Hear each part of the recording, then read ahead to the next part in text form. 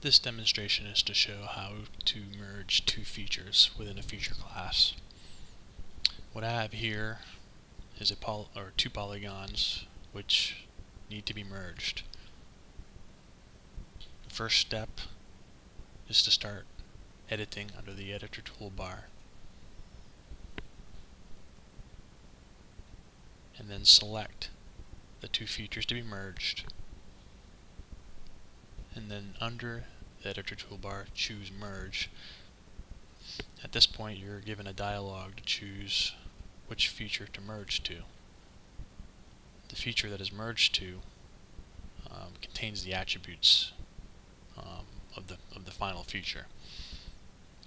In this case I'm going to choose stand number 05649